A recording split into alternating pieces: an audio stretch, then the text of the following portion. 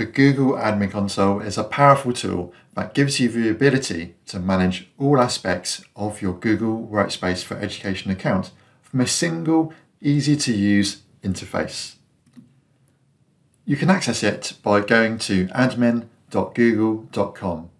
The dashboard is the first thing you see after you sign in with your admin account.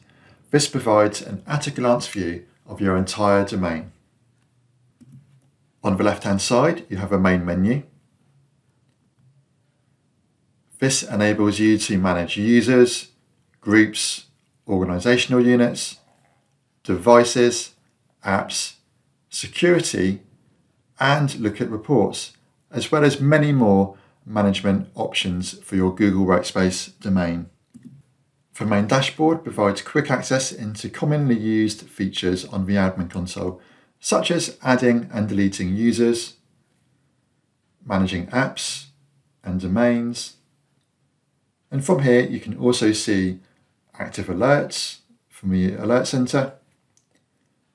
And helpfully you can also see upcoming updates from Google Workspace.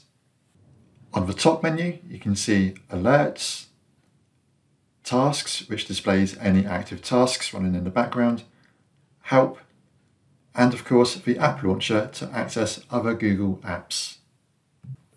Also at the top here you have access to a powerful search in the admin console, which lets you search for users, groups, or settings.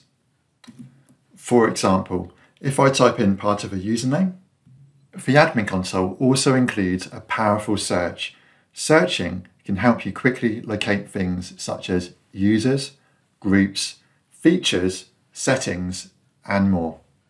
For instance, you can search for part of a user's email address to quickly find a user. And you can then select that user to see more details about their account. You can also search for settings. For instance, if I search for password, the search will instantly display a list of features, settings, and help articles, all related to passwords.